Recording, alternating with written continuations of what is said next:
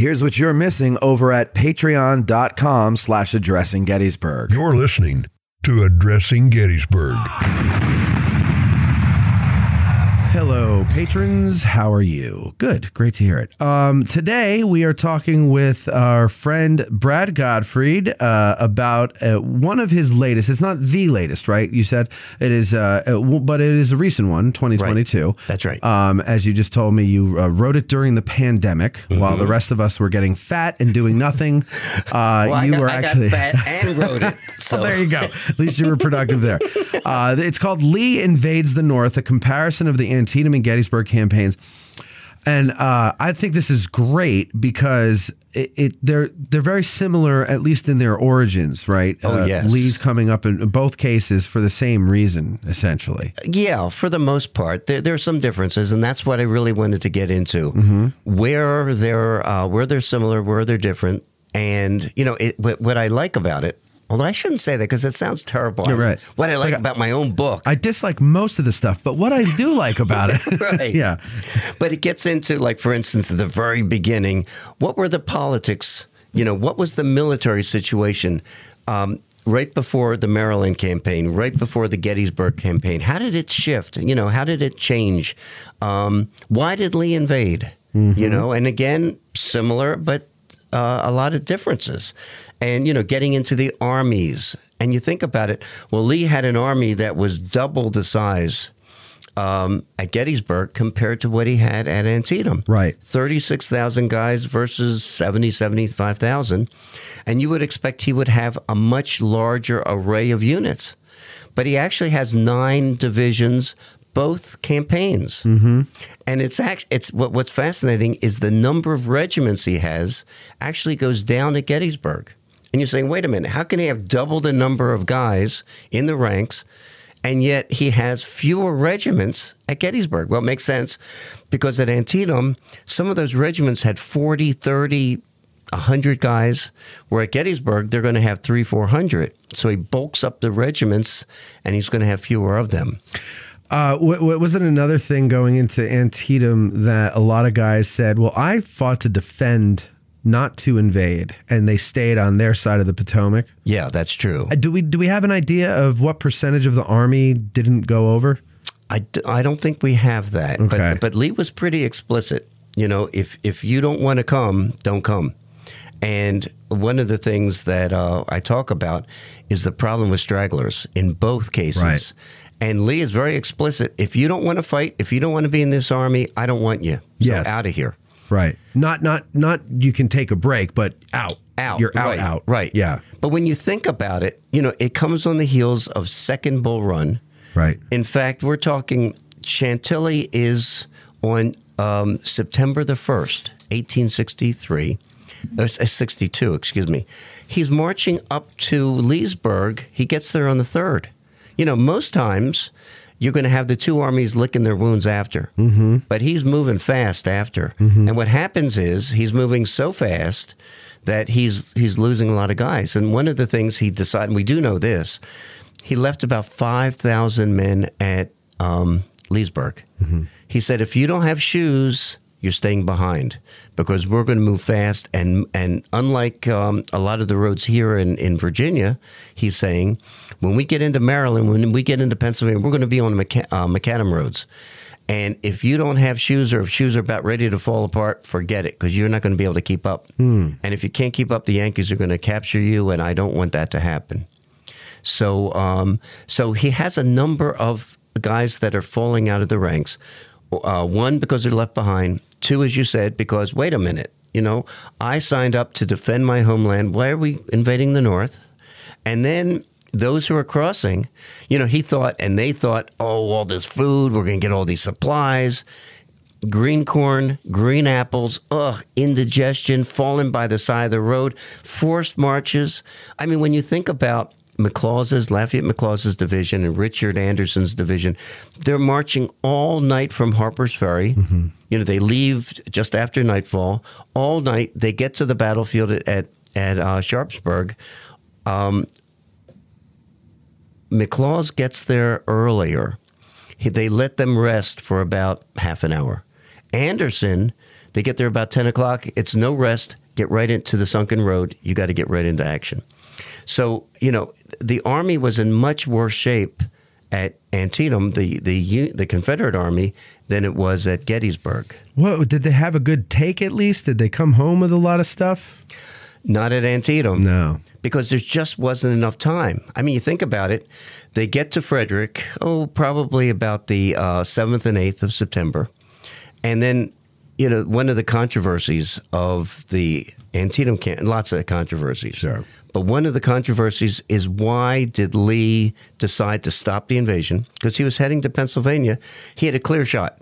He could have gotten up there, might have even been able to take Harrisburg, because McClellan, who commands the Union Army, is still reorganizing it down in Washington. Right. Too many names. And he decides, nope. Harper's Ferry, I've got to go over there. I've got to capture that garrison or drive it away. And he uses as an excuse, well, they're in my line of communications, which is going to be the Shenandoah Valley. Mm-hmm.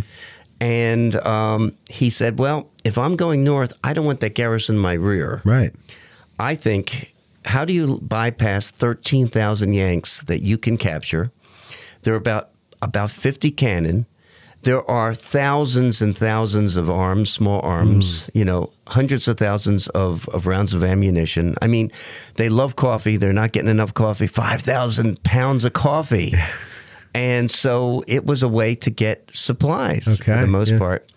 So, but for the most part, the Army, when it finally gets to come together, it's going to be the 16th and actually the morning of the 7th. There's not enough time. And one of the things, and I love the book, Kent Brown's book on Meade, and especially his retreat book. Right. One of the things that most people don't realize was, even during the Battle of Gettysburg, those quartermasters are all around the area pulling in tons and tons of supplies. Sure. Even during the retreat. Sure. When the wagons are being attacked by Kilpatrick's cavalry, they still have the wagons, and each regiment, I believe, had a company that was thrown out, and it's marching next to the Army, but it's pulling in all these supplies. Right. So they got a lot of supplies during the Gettysburg campaign, which was what he wanted to do. But also, he doesn't want to plunder Maryland, because he's trying to ingratiate the South to the Southern sympathizers in Maryland, right? Well, I think you find that in both cases. Because because it's a border state. Well, that, but also when during the Pennsylvania campaign, the same kind of thing. I'm a town guide, Gettysburg licensed town guide, and one of the things I always talk about is, you're a civilian. Okay, Lee is coming. Do you stay or do you leave? And most people are going to say, oh, I'm leaving. I'm not going to stay. And then I said, but what you don't know, and what they didn't know, is he enacts 2 orders that says to his troops, we do not steal, we do not plunder, we do not hurt civilians. This is a war that is of the military, to the military, not civilians, not like Sherman later on. And part of it was because of the goodwill, you're right, that he couldn't afford for the northern population, which is kind of teetering at both years. Do we want to continue that fight? Right. And you think about when Lincoln came, here Lincoln comes, he had a sick child. He's already lost 2 children. So he's got a kid, potentially Tad, who's on his deathbed with a form of smallpox, variola. And wife is very mad at him about this. He's up to his neck in all this work. He doesn't have the kind of aids that we presidents have today. And he still comes to Gettysburg. Why? It wasn't because he wanted to see the battlefield. It was because he felt compelled to tell the nation why we must continue to fight, that we can't give this up. And so, even back then, in 1863, he's still worried about Union sentiment and is it going to start to change? And he's very worried about the 1864 campaign because he needed, when Grant comes in, he needed these major victories. So it looked like the end was near, because the Union, the people in the Union would not allow this war to go on indefinitely. You know, there had to be an end point.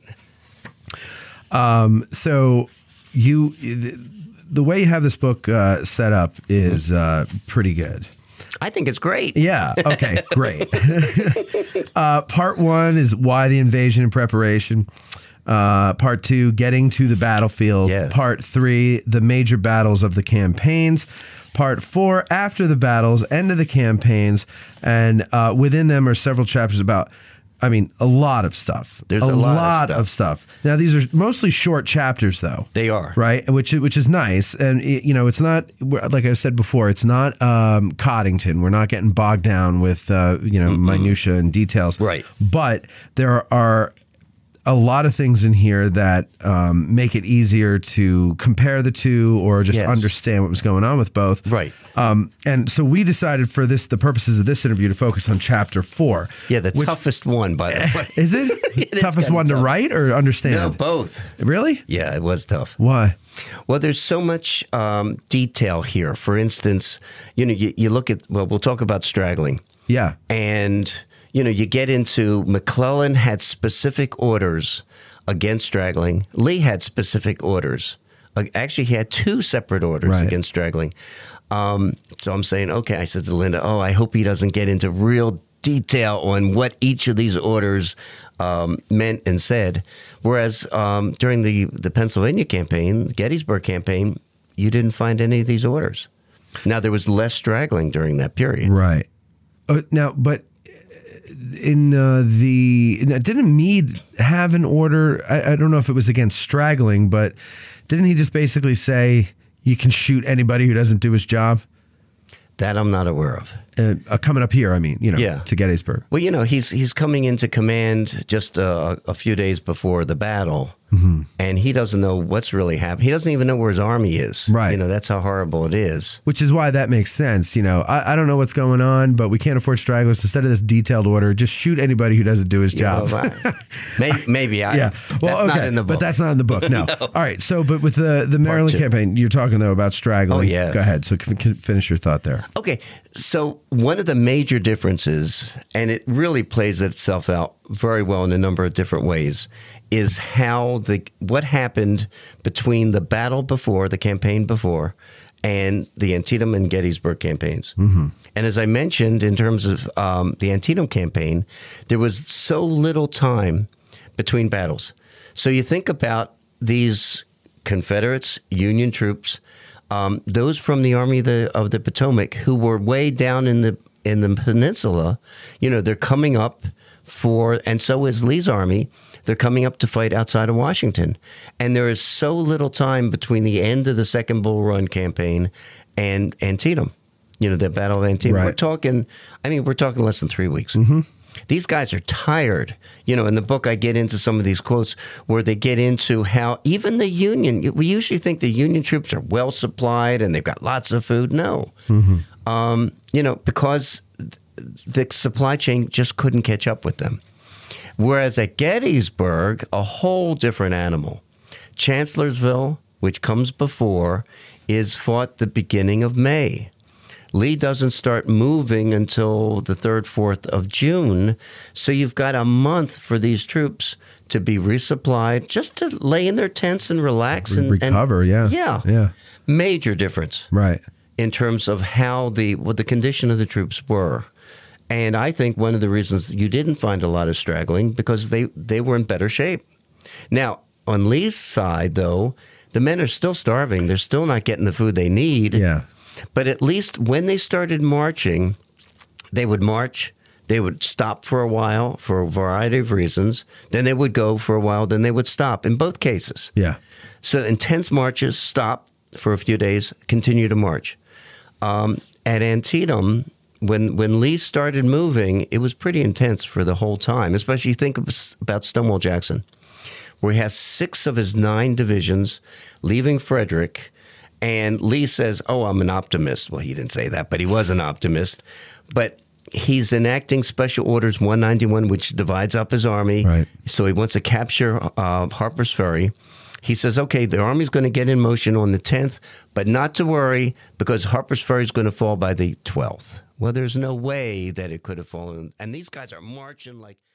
Listen to the rest of this interview and dozens like it. Support the show and get early access to special episodes, early and discounted ticket sales, and more. The second lieutenant level and above gets access to all monthly Patreon episodes.